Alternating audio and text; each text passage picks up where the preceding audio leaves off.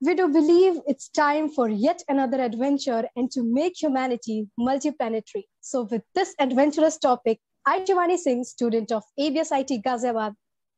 I, Shivam, student of ABESIT Ghaziabad. Hi, Saurabh Patak, student of ABESIT. And I, Vedant Agarwal, student of ABESIT Ghaziabad. I'm here to take you to the Mars and let you feel the happenings and vibes of the Mars. We first-year student of ABESIT Ghaziabad would like to express our heartfelt thank of gratitude to our teacher, Ms. Anjali Dubey, as well as our director, Mr. Manish Kumar Jha, who gave us the golden opportunity to do this wonderful project on the topic Life on Mars, which also helped us in doing a lot of research, and we gained knowledge about various new things and saw various aspects of concerned topic. So guys, on the screen, you can see the following content related to the presentation. So the first question coming in your mind is, what are the challenges on Earth? What's the need to shift ourselves to somewhere else? The answer is very clear. There are various reasons and concerns to shift the humanity to other planets, some of which are listed below. First, survive asteroid impacts and such dangerous situations. Second, one of the major concerns is the population growth, and our planet Earth will become overpopulated. Third, vast resources are thought to be available on other planets and in space which are yet to discover. Fourth, to ensure survival of our species and to save the environment of our Mother Earth by moving people and industries out of here. You want to wake up in the morning and think the future is going to be great. And that's what being a spacefaring civilization is all about. It's about believing in the future and thinking that the future will be better than the past. And I can't think of anything more exciting than going out there and being among the stars, said by Elon Musk. Yeah, truly said Shivani. So I think till now we are clear with the question why we need to shift. Definitely curious people must be thinking of why Mars? The answer is at an average distance of 140 million miles. Mars is one of the Earth's closest habitable neighbors. Mars is about half again as far as from the sun as Earth is. So it still has a decent sunlight. Its atmosphere is primarily carbon dioxide with nitrogen and argon and a few other trace elements, which means that we can grow plants on Mars just by compressing the atmosphere. Moreover, the gravity on Mars is about 38% of that on Earth, so you would be able to lift heavy things and bound around. After all, this what remains is the fact that the natural duration of day on Mars is remarkably close to that of Earth. Now, let us focus on details about Mars. The age of Mars is 4.5 billion years. Its diameter is 6,791 kilometers. The day length is 24 hours and 37 minutes. The force of gravity is 38% of Earth. The average distance from Earth is 225 million kilometers. There are 2 moons and time to reach is 6 months. Let us focus on the inventions to reach Mars and to return back. SpaceX, owned by Elon Musk, created Starship spacecraft and heavy rocket which together create a reusable transportation system that is capable of an orbit refilling and leverages Mars carbon dioxide and water resources to refuel on the surface of Mars.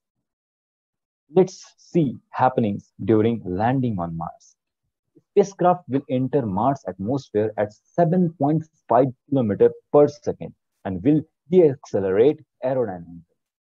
Its heat shield is designed to withstand multiple entries, but there can be seen some wear and tear because of hot atmosphere. Search of habitability.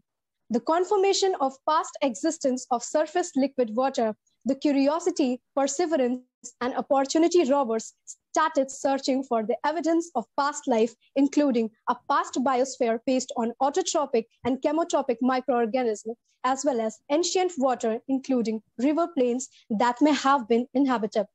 The search of evidence for habitability, fossils, and organic compounds on Mars is now a primary objective of being space organizations like NASA and ESA. What will we need to live on Mars? So let's know the physical needs and the technological needs. The physical needs: water, air, food, sunshine, clothing, building. The technological needs: electricity and internet, materials, tools, computers and communication centers, vehicles and fuel, robots.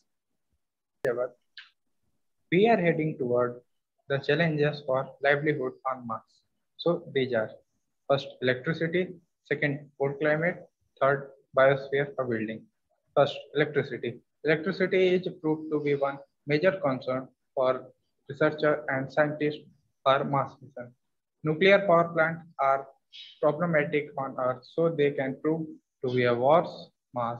To resolve a problem, we have to find energy source that can be sustained and generate energy for one such a big planet likewise uranium. Another aspect that is solar power can be taken in consideration, but amount of sunlight we could be get on Mars is even less than now get on Earth. But it is a lot of wind present. There are also air present is seen, so we can generate a good amount of wind energy. Cold climate. Recent models have seen that even a dense CO2 atmosphere, yearly Mars was colder than Earth and ever been. Local warming of environment by volcanism and impact would have been sporadic, but there should have been many events of water flowing on Mars surface. The exact cause of are not well understood, but may be related to a combination of processes, including loss of early atmosphere or impact erosion, or maybe both. Building a biosphere. Beginning are some early radiation and cold-resistant molecules and microbes. When take add aquatic plant to convert atmospheric gas to oxygen, water will also provide protection from UV rays. Rising oxygen level will result in formation of ozone layer providing UV protection. Eventually, human can walk around the Mars without a spacesuit. Thank you, Saurabh, for telling us the basic challenges. And now we look upon the needs and how they can be produced on the red planet. Food. Mars dirt is not suitable for agriculture, so food has to be grown in sealed greenhouses. This, the background image, is a prototype of one of the sealed greenhouse made by the scientists of Earth. Practices like hydroponics and aquaponics will also be seen. Water. Majority of water is present in frozen form, which is harder than rock and so very hard to dig. So we have to heat up the ground, cause the ice to sublimate, and then capture the steam, which can be condensed afterwards, providing us liquid water. Infrastructure on Mars. Because of the low gravity and thin air, which we will need lesser material in the construction of any type of buildings there.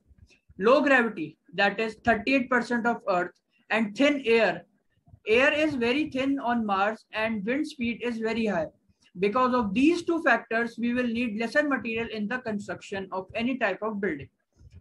The second biggest problem is the radiation level. As Saurabh told us, there are very hard radiation present on the red planet. Roofs should be made in such a manner that do not accumulate the piling of dirt and sand. One way is to build underground habitats to protect the people from radiation and also will be easier to keep warm, and other efficient and convenient way is to build dome-shaped roofs and buildings. Here you can see some of the prototypes accepted by our scientists of the infrastructure on the red planet. See, this is a dome-shaped building. This is the power generator, and this can be used for a space center. Here you can see the underground food storage supply. Vehicles on Mars. Vehicles used for common transportation and services cannot be normal cars or bikes like we use on Earth. Special vehicles like pressurized rovers, ATVs or quad bikes like you see in movies and TV shows, gliders, planes, hot air balloons, and walking rovers should be made.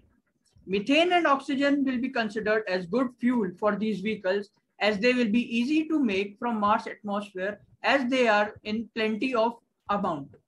Now, after all this, concluding our presentation, I would like to discuss and gain information and viewing some aspects on our life that how the survival of planet Mars is acceptable, and are we ready to leave our planet Earth? Are we ready to colonize ourselves in space? Are we ready to build space colonies?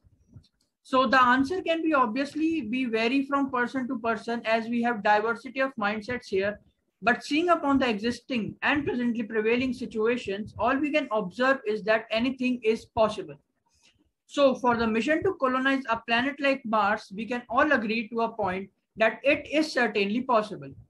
Difficulties and hazards may include radiation exposure, low gravity, isolation from Earth, like it is 225 million kilometers away from us, lack of water and cold temperatures. But reason for colonizing Mars include curiosity, the potential for humans to provide more in-depth observational research than unmanned rovers, economic interest in its resources, and the possibility that the settlement of other planets could decrease the likelihood of human extinction. Yes, you heard it right.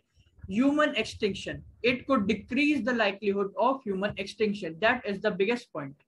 Now, after all this, thank you for participating us and hope you all like our work.